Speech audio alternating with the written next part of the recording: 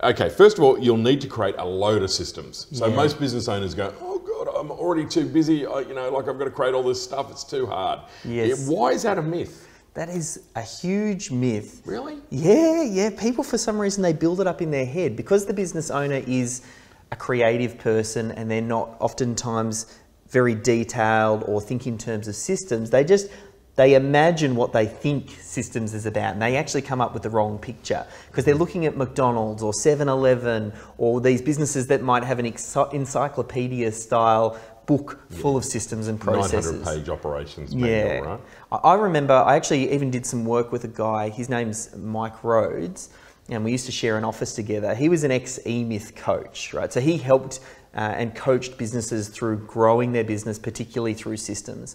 And we moved into this office together. He'd sold up and moved from New Zealand. And when he got to Melbourne, he started a digital agency and he started to systemize his business. He was already sold on the idea of systems.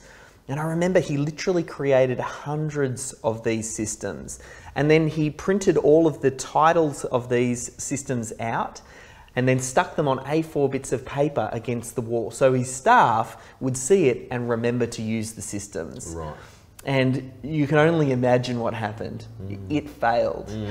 It bombed. No one looked at them. Very quickly the systems got out of date. Right, and no one was really managing them. And it gave me this real key insight. I saw firsthand what happens with over-systemization.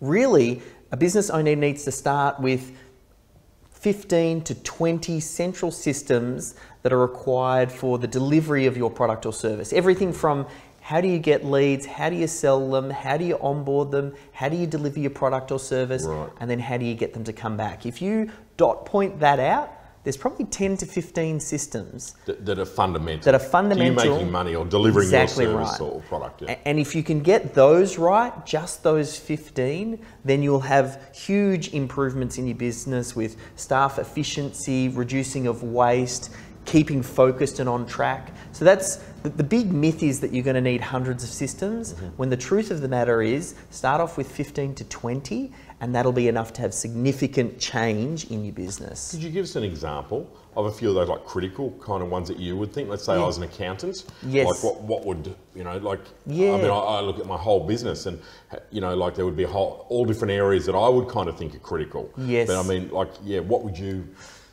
So we have a process called the critical client flow, and it's about mapping the customer journey from attracting them into the business all the way through to the delivery and then getting them to come back. So let's say for an accounting business, right at the top of the funnel, you would be thinking, what are some of the systems and processes you use to attract people into your business? Where is that SEO? Is that referral? Is it AdWords? Is it speaking on stage? Is it offline advertising? Think about how you generate business.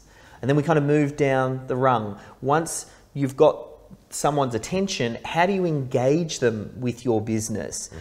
How do you get them into your funnel? Do you get them to watch a webinar or download a PDF? Then once someone's ready to become a client, what's the next step for them? Do they fill out a form or do they pick up the phone and call you? You need a system for how do you answer the phone? What are you going to do to direct them to the right person?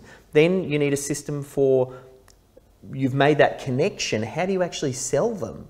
Do you have a discovery process? What do you say on the phone? How do you generate a proposal? It's kind of like the flow thing that we assume. I answer the phone, hi, hello, I need an accountant. Yes. Bang, tell us what you are. It's a little bit of that. Yeah. It's a visual thing, It might be like a pre-qualification. Well, the critical client flow is a visual product. The end product is just an A4 bit of paper that identifies your central product or service and is a visual flow of how someone moves through your business. And each one of those little steps, and we just went through a few then, represent a system that needs to be created. Okay. But if you do that all the way through to onboarding and delivery and then getting them to come back, it's 15 to 20 systems. Some systems are going to require more detail. For example, the delivery of your product or service. You might actually have subsystems underneath that. But again, start high level.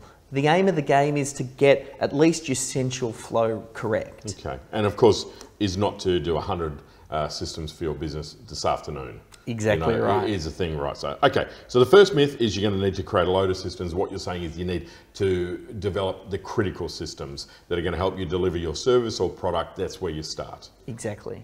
I'm solving a very specific problem for a very specific person.